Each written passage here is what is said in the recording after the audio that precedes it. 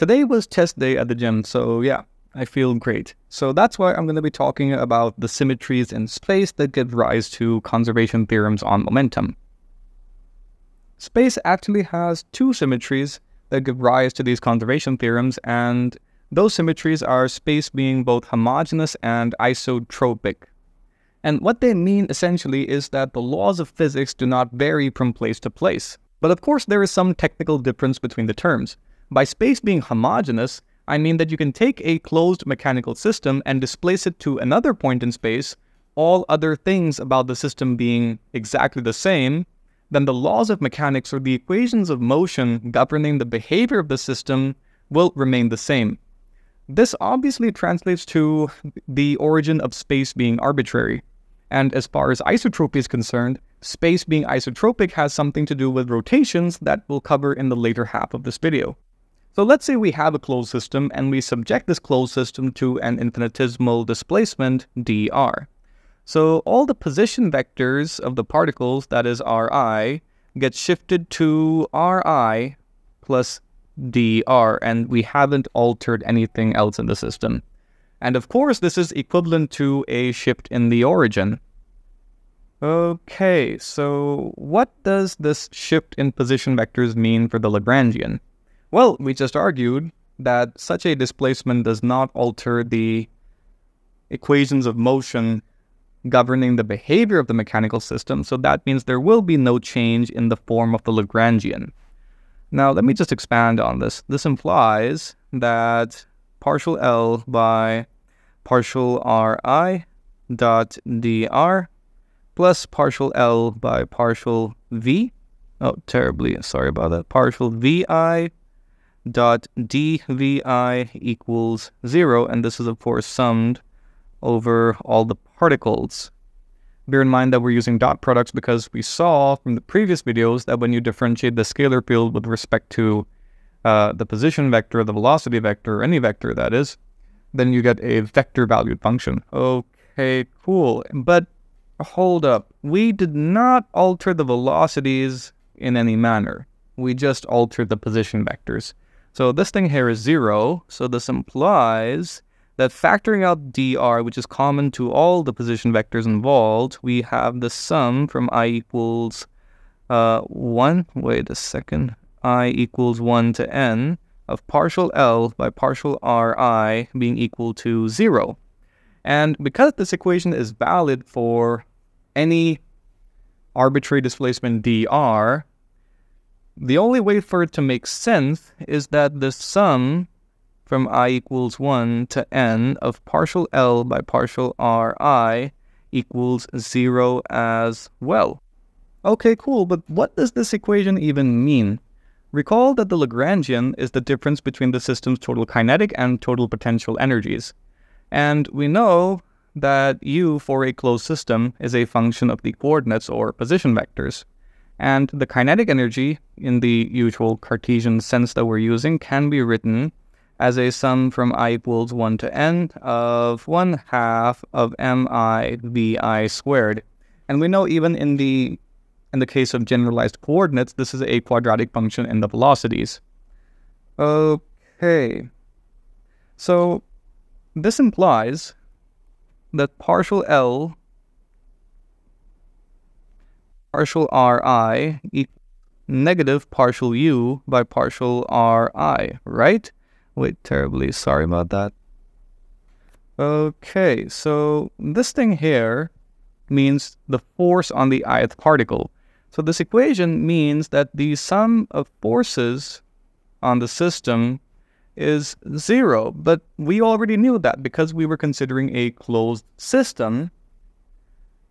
So we're going to have to translate this equation a bit to introduce or to uncover some spicier findings. And how exactly are we going to do that? Well, let's invoke the Lagrangian equations. So we know that partial L by partial Ri minus d by dt of partial L by partial Vi equals 0. And of course, this can be written in this manner as well. So let me just pop this relation into the equation written in blue but boxed in orange. So this implies that the time derivative of the sum from I equals 1, oh, again, terribly sorry about that, from I equals 1 to n of partial L by partial V equals 0. And that means this quantity, the sum from 1 to n of partial L by partial Vi, is in fact some constant. But what exactly is this constant? Well, partial L by partial V is of course going to be equal to partial T by partial V, right? Because the potential function is independent of velocities in this case. So this thing here equals a constant. And what happens when you differentiate the total kinetic energy with respect to any one velocity? Let's see what happens. We have half of the sum over k, because we have the total kinetic energy here, of 1/2 of mk vk squared.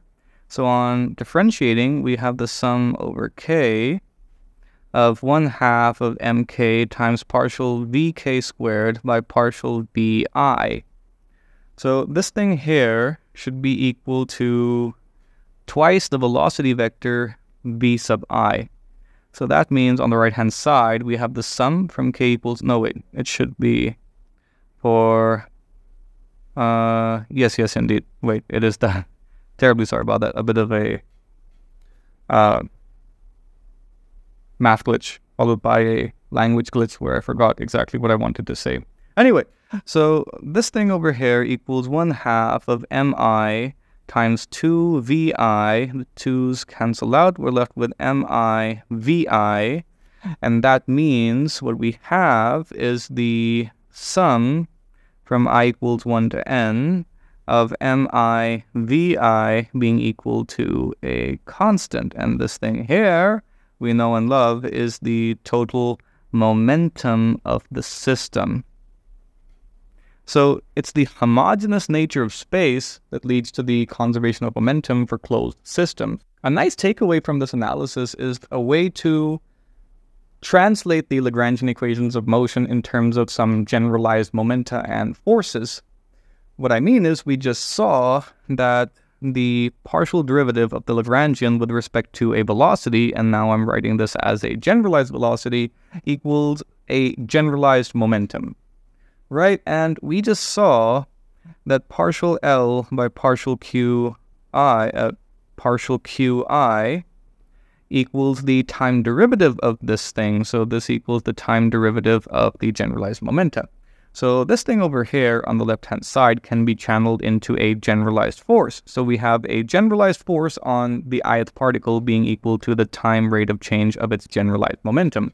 I keep saying generalized momentum because it's possible that the quantity on the right-hand side, the pi, may not have the dimensions of linear momentum. For example, if I talk about polar coordinates with 2 degrees of freedom, in that case, we have partial L by partial phi being equal to p phi, and this would be the angular momentum. And of course, that means the generalized force that we're talking about would be the moment or torque experienced by the ith particle. Now that we understand the consequences of space being homogeneous, we should also look to space being isotropic.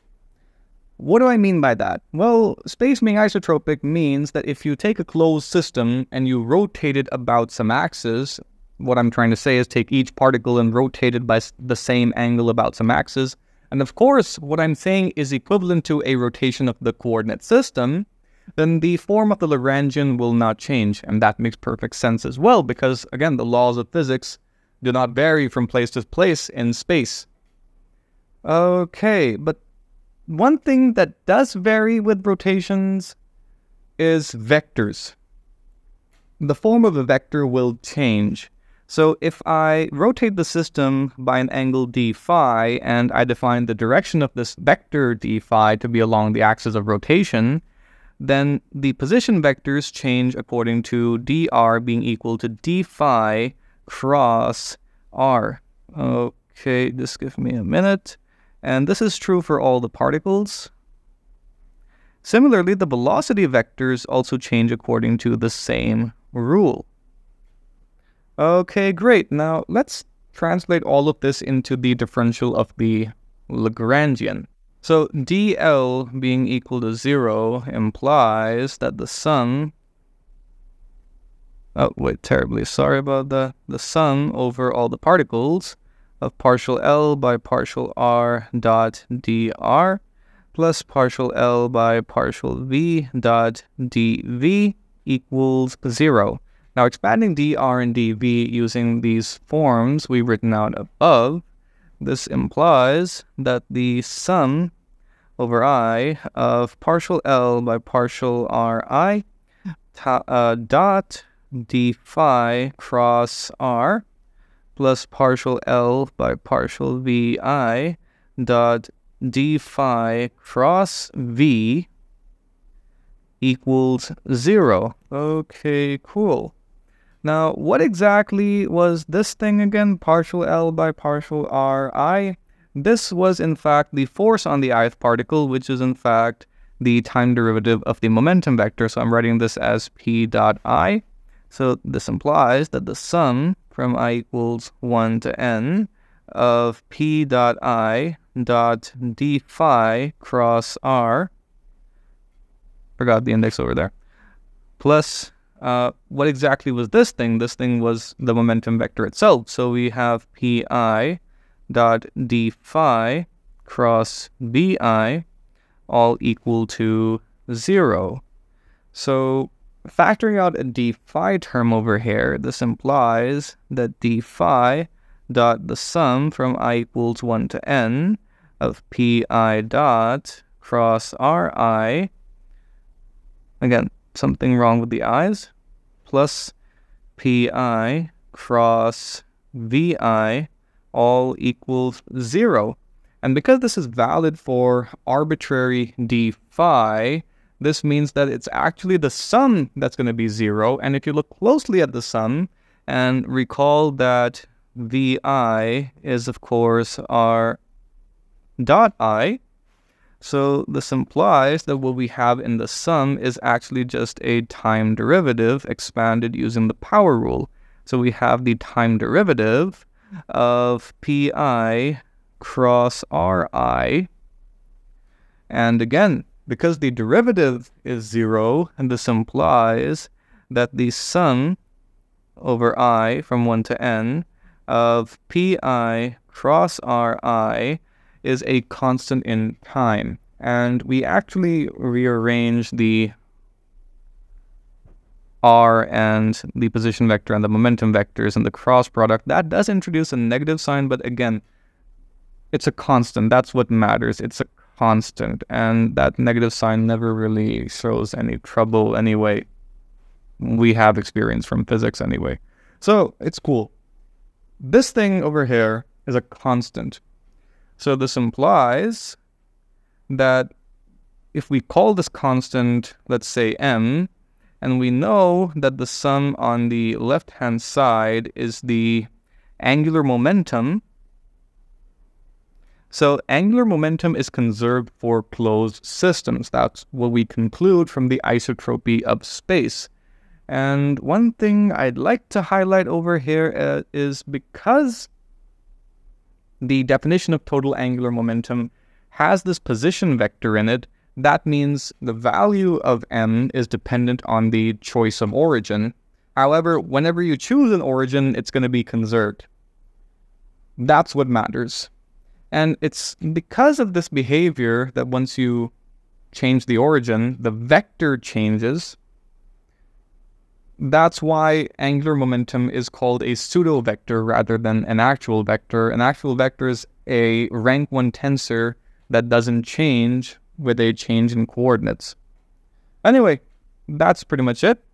So in the last video, we covered the symmetry in time that led to the conservation of energy, and here we talked about symmetries in space that led to momentum conservation. I hope you enjoyed the video. Be sure to like and subscribe. Thank you. See you next time.